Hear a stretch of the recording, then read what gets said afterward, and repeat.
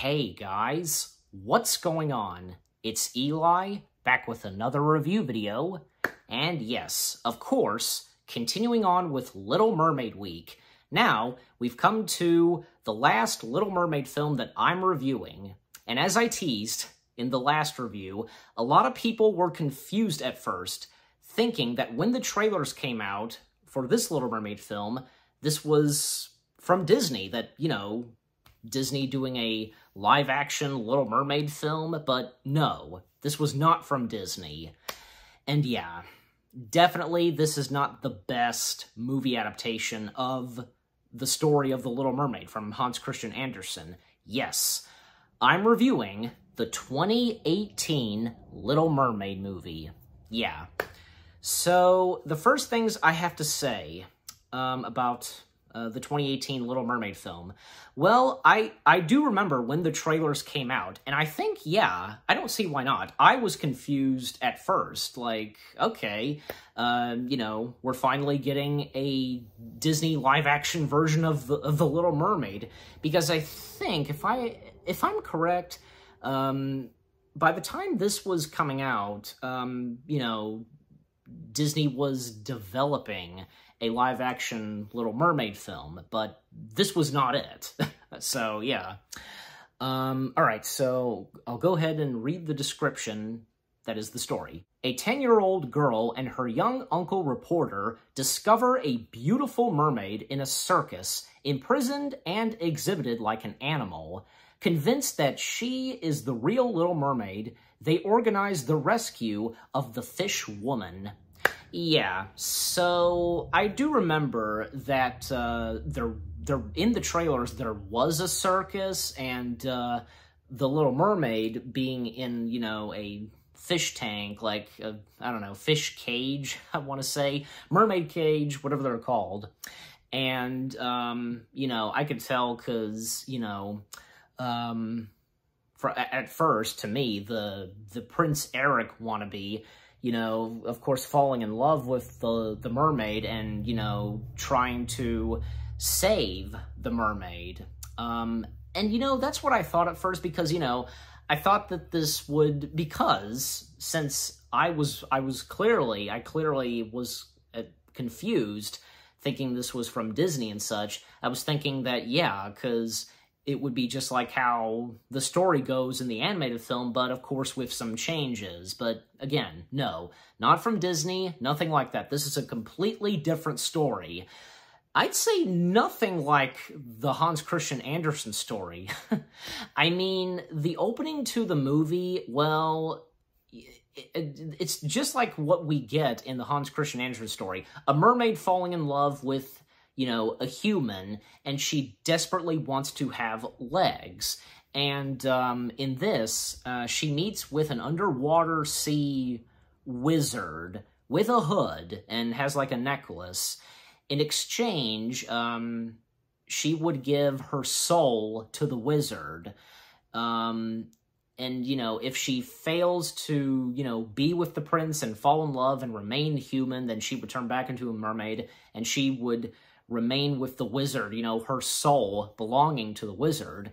And the mermaid that, you know, goes back up to the surface, you know, she sees that the human that she fell in love with and rescued from the shipwreck, well, he is with somebody else. So, yeah, of course, all ends badly for the mermaid.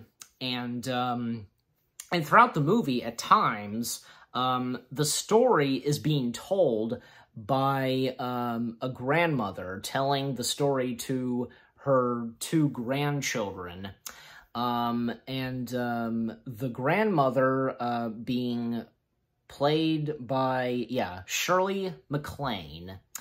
And there was something about the grandmother that I was like, huh, it has to be, but until I get to that. So yeah. And we have our two main characters, Cam and Ellie. And Cam, who is, you know, the uncle to Ellie. And apparently Ellie being played by Loreto Paralata. I'm hoping I'm saying the full name right, maybe. I think if I'm correct, like, she has, like, asthma. You know, she would at times have an asthma attack. And, you know, her uncle Cam would have, like, some medical equipment, you know, to make her feel better and so on, and to calm her down, you know, because of her panting so badly. And Cam being played by William Moseley. I hope I am saying his last name right. And about William, a lot of people would remember him best for his role as Peeta in the Chronicles of Narnia films. Yes, that's him. So that's really cool. So again, as I said, he's a reporter, and I think, like, he is writing a story, something about a mermaid, and even mentioning about his, you know, his niece, like dreaming of being a mermaid and so on. And they're basically, like, Cam is, like, called to be at a different location. Like, him and his niece have to take a train to a different location, a temporary location they have to be for now. And, you know, they have a caretaker that, you know, looks after them.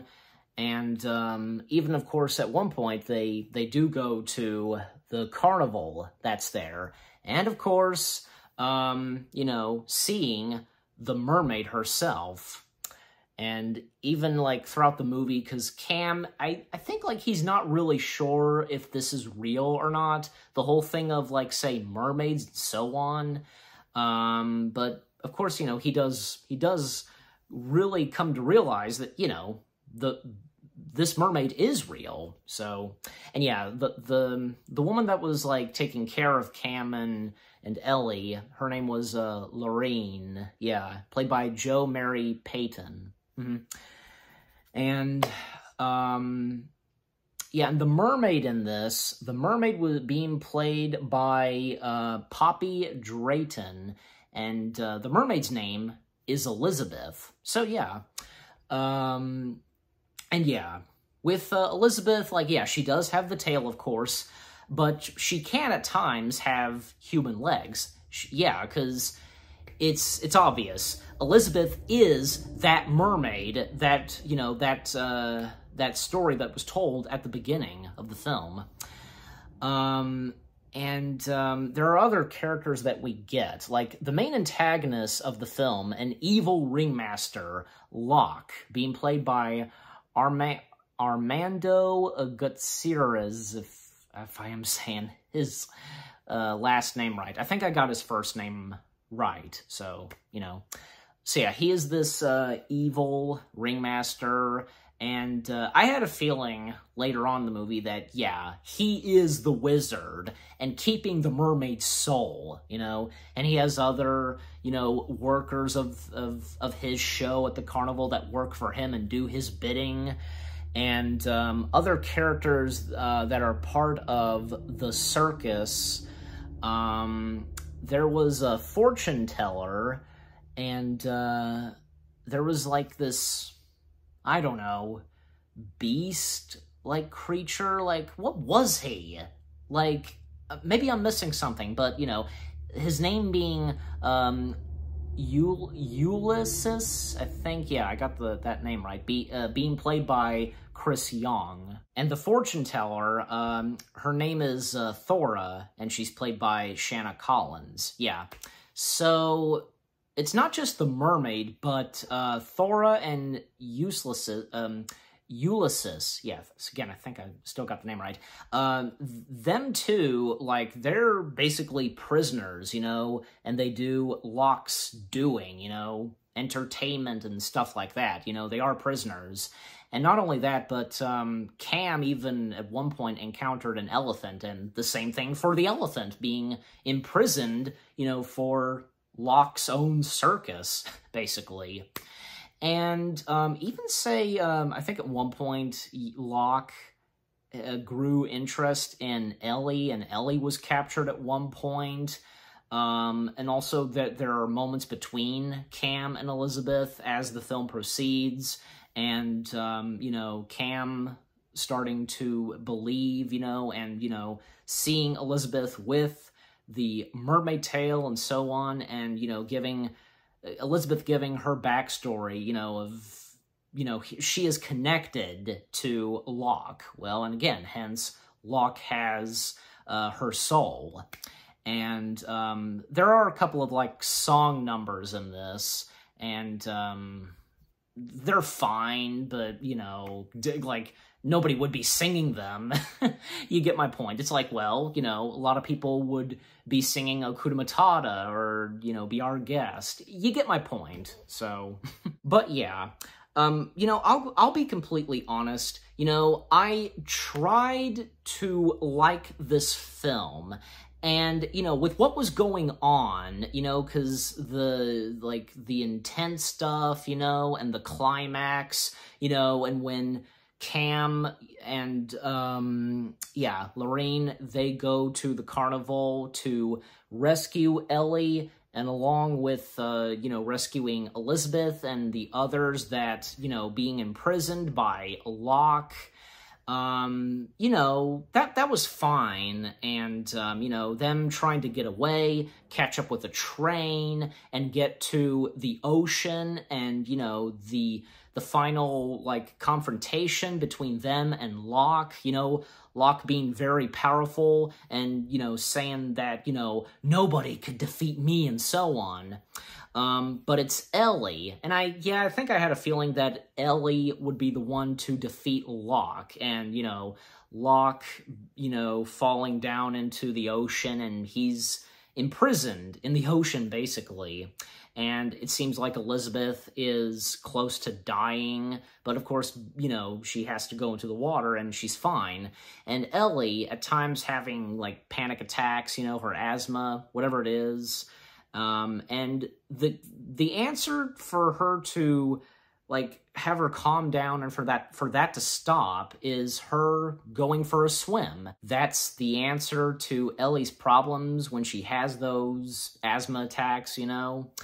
And of course, you know, all that were, you know, prisoners/slaves to Locke, they're all free. Even, you know, a touching moment where Cam, you know, he helps set the elephant free, and the elephant just roaming off, so yeah. But yeah, all ends well for our main characters, and Cam writing a new story about the Little Mermaid in Mississippi. And yeah, if I remember correctly, the whole movie taking place in Mississippi. Yeah, because, you know, at the beginning of the film, Cam and Ellie traveling by train to Mississippi, and them staying in Mississippi for a couple weeks, and thus, you know, the carnival being there, and they meet the Little Mermaid, Elizabeth. Yeah. And coming back to the grandmother, finishing the story to her two grandkids, and as I said earlier, something about the grandmother, because I was like, it has to be her. It has to be. And it is. It's Ellie. Ellie, now older, and is now a grandmother, and, you know, the two grandkids, and she shared that story, you know, of what happened when she was a kid, encountering the Little Mermaid, yeah. And, of course, you know, with her asthma attack and her coughing, having to go outside and take a swim, and, you know, her grandkids see that and their jaws drop, you know. And the last shot, right before the credits roll, we see a mermaid swimming out there, and there are two mermaids, I think. Is one of them Ellie? Like, Ellie is also a mermaid? I don't know, but I swear, I saw two mermaids swimming out there, their tails sticking out of the water. But yeah, the 2018 Little Mermaid film, again, you know, I tried liking this film, and, you know, it's okay. You know, I think it's okay for what it is. Like, I can't say it's good, but I think it's fine, you know?